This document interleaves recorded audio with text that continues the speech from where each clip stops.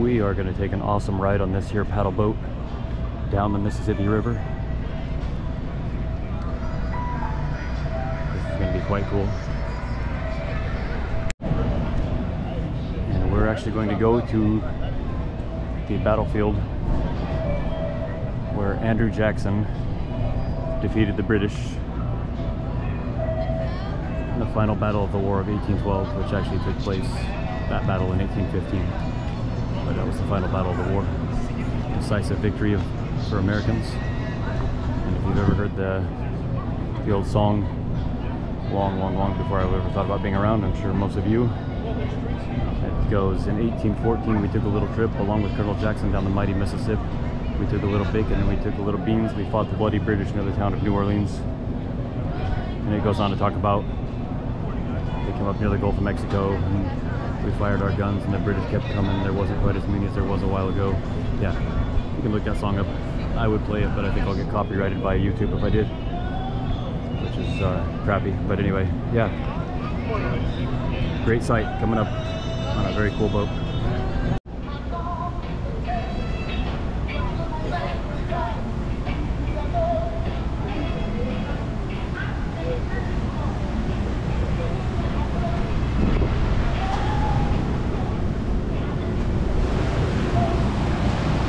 Paddle in the back.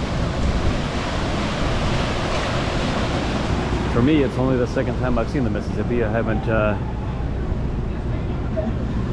been a lot of places in the Mississippi. The only other time was not too many months ago in St. Louis, Missouri, farther up the river. But here we're just north of the Gulf of Mexico, where the Mississippi empties out. Mississippi is the largest river in America.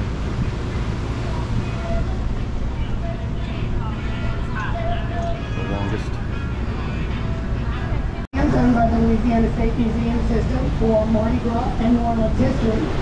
They once acted as the priest house for the cathedral and as the Spanish government of New Orleans, who Spanish had control over the city. Although these two buildings are not the oldest,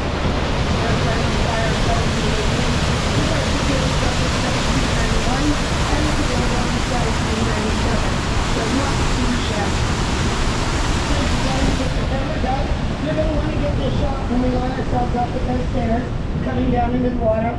That will be the St. Louis Cathedral with the statue of Andrew Jackson right in front. If you are at the front of the boat, you might want to go ahead and get your shot. If you are midship or back, you might want to wait a few more seconds. It's okay if you miss the shot, however. There's about 1 million of them online. The green buildings that you see to the left of the boat right now are called the Governor Nichols Street Wharf. It does look a little dilapidated, I know. It was damaged during Hurricane Ida 1 year ago. However, it is warped down the Mississippi. So she was just explaining the British, when they left, of course, they were running.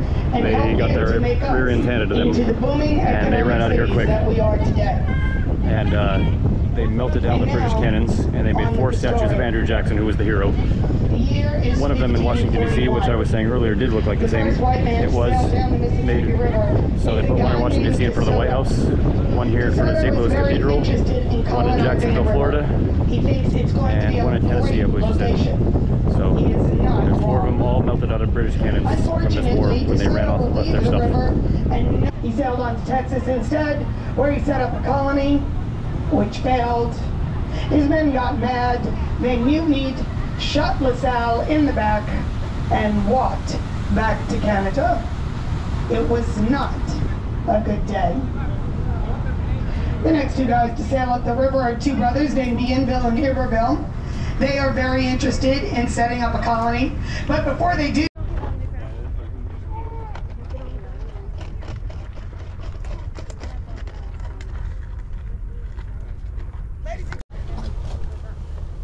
open pan, handle cartridge. So to be in the militia 200 years ago, you got to be 2 things. You've got to be male and you've got to be a free citizen. But Jackson doesn't have that luxury when he gets here because the British are about to invade with an army of 8,000. So basically the only thing you have to be at the Battle of New Orleans, the only thing you have to have is one top and one bottom tooth, and that's for this next step.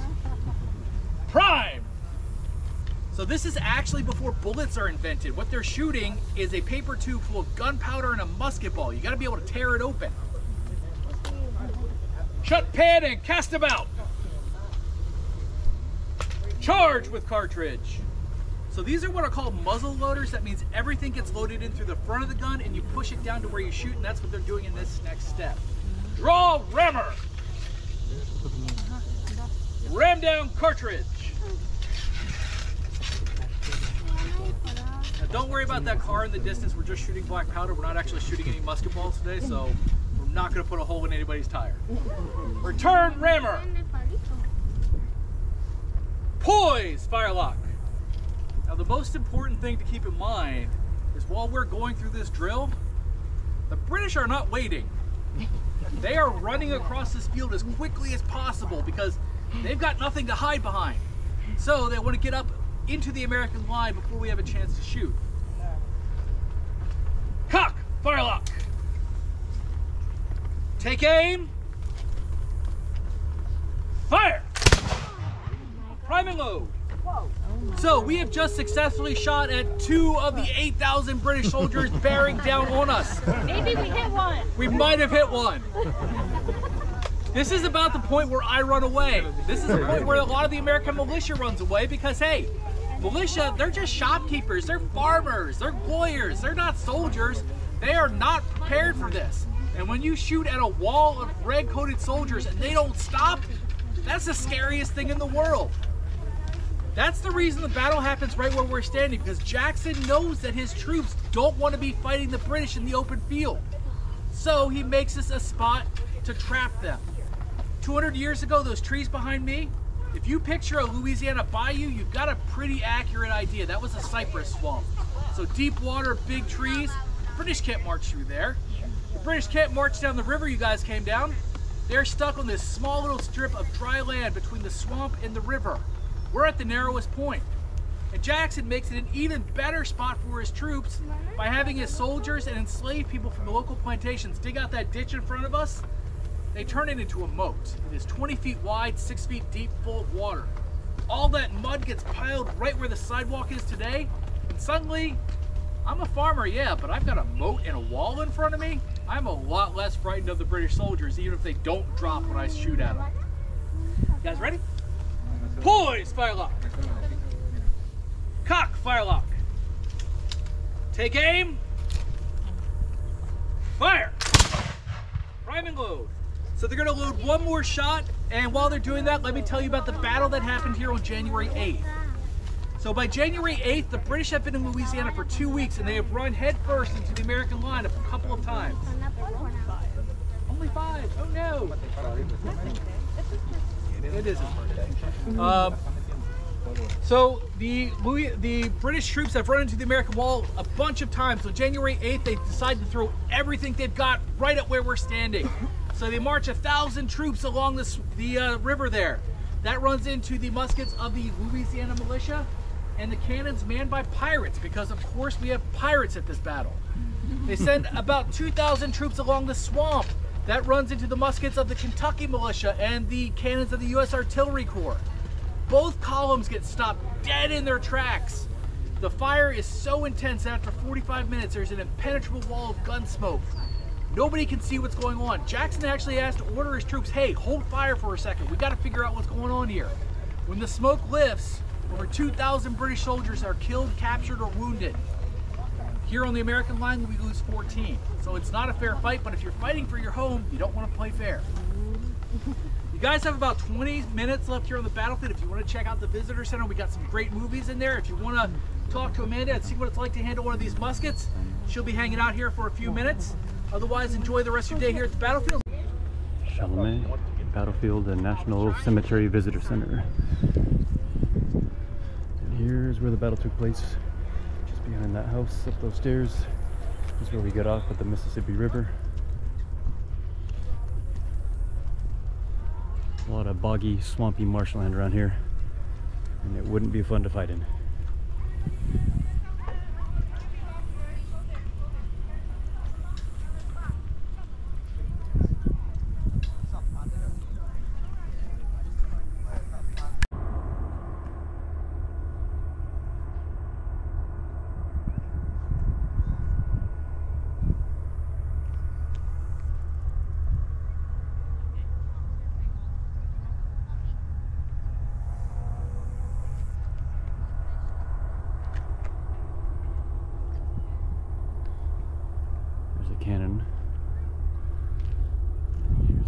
Sweeping overview of the battlefield. It's not super huge.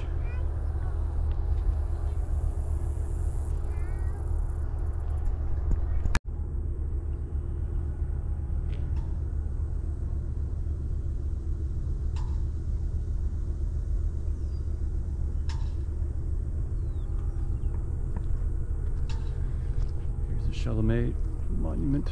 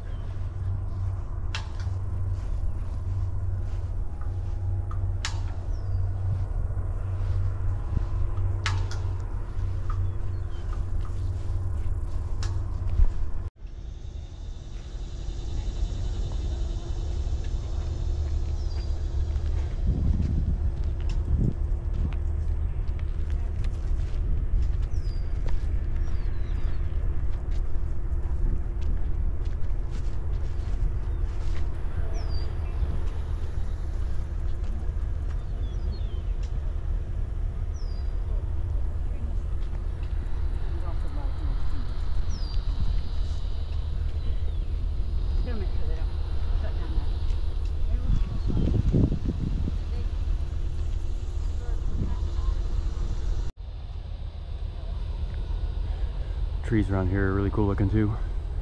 Some old trees.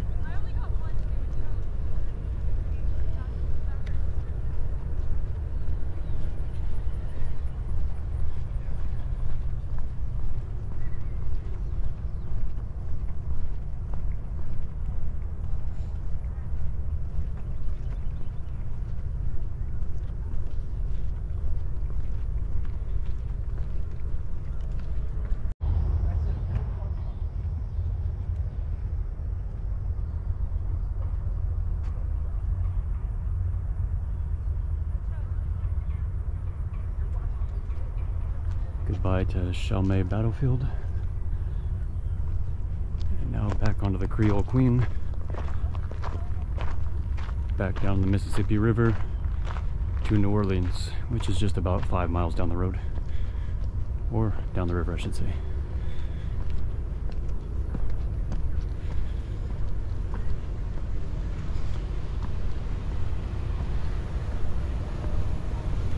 Passed by a number of interesting sites along the way as well, including a high school that is no longer, but the remains of it they left standing, just kind of a testament to the power of nature.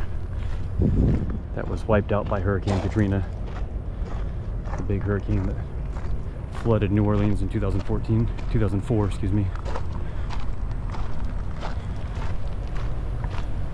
And there's the Creole Queen, which is completely driven from that paddle wheel in the back.